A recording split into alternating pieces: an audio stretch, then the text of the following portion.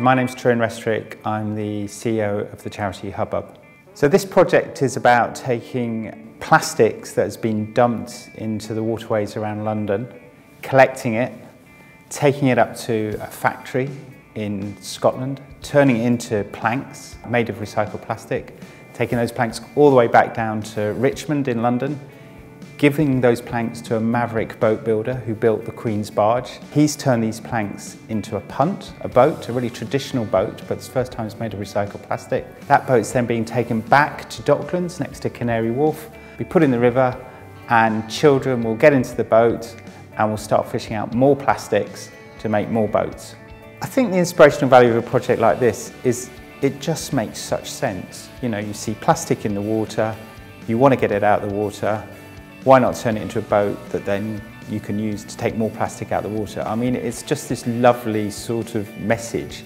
And then it also has this sort of like slightly quirky image, which is like, how can you take a plastic bottle and turn it into a traditional looking punt boat? And you know, people just get quite fascinated about that. I think projects like this show what's possible, but by their very nature, they're quite small scale.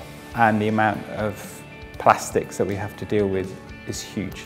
And what people don't seem to realise, if you drop it on a street, it can sometimes end up in the river or the waterways, and then it ends up in the ocean. We've got to change consumer behaviour. We've got to stop people believing that to drop litter on the floor is acceptable. And then we've got to make it easier for it to be recycled.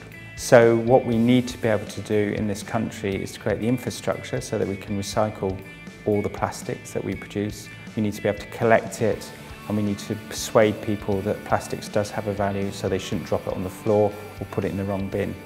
That's quite a big ask, and what we hope is that projects like this will point to what is possible, but actually the challenge is now back to government and industry and local authorities to say, okay, it can be done, it has to be done at scale. And I think if we can do that, then this project will have been a success. You've got to be excited by the creation of Britain's first recycled plastic boat. It's just such a fantastic thing.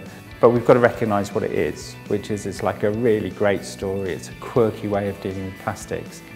But its main role is to provoke a conversation and then to hopefully stimulate much bigger solutions that work for everybody.